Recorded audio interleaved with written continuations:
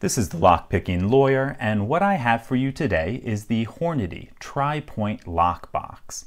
This is designed to be a form of secure handgun storage. It's a relatively simple product, just a 14-gauge steel box with a locking mechanism that's controlled by this 7-pin tubular core. If we open the box up, we can see on the interior there is padding to keep you from scratching your gun up, and we can also see around the edge they doubled up on that steel to add a little bit of extra pry protection. If we look on the side, we can see a small notch that's designed to accept this fitting. Once you close the box, that fitting is trapped in place, and it allows you to take this rubberized steel cable, attach it to an anchor point, and that provides some casual protection against someone walking away with this box. Of course, it's called the TriPoint, and that gets its name from the 3 points of closure. We have two right here. You can see these receptacles for the locking bolts, and the third is the hinge in the back. If I turn this upside down, I can show you these anchor bolts, and they simply extend when you turn the key. The bolts go through the holes in these receptacles, and it provides a pretty firm lockup. Now, of course, there's nothing that says you need to use this for a gun. You can take this to a hotel, use it for your wallet or some valuables, or for someone like me who likes to collect locks.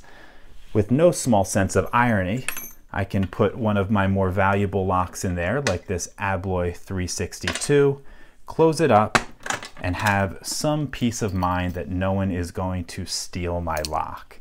So the question then becomes, how difficult is a box like this to open up?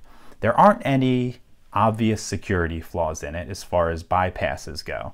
So right away I turned to this core.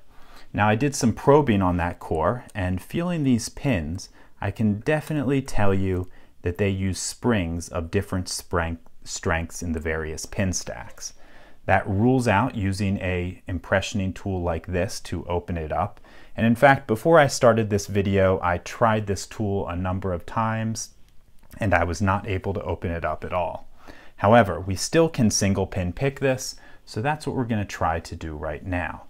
Now I'm going to apologize in advance because this is a little bit difficult to pick without blocking your camera view. So I'm going to try my best to stay out of the way as we pick this open.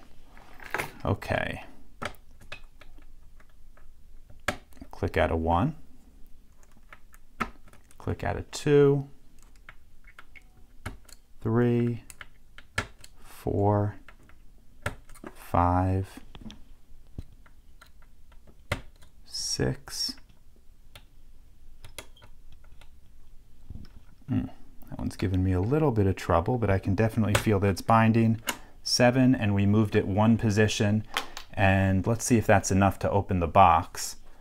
And it is. So someone got access to my precious Abloy. So as you can see, not a terribly difficult box to pick open if anyone has even a rudimentary knowledge of picking tubular locks. However, I will give them credit where credit's due. The overall design seems pretty good.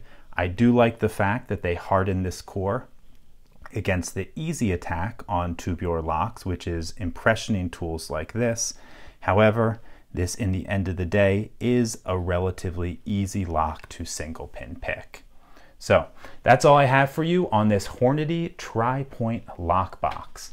If you do have any questions or comments about it, please put them below. If you liked this video and would like to see more like it, please subscribe. And as always, have a nice day. Thank you.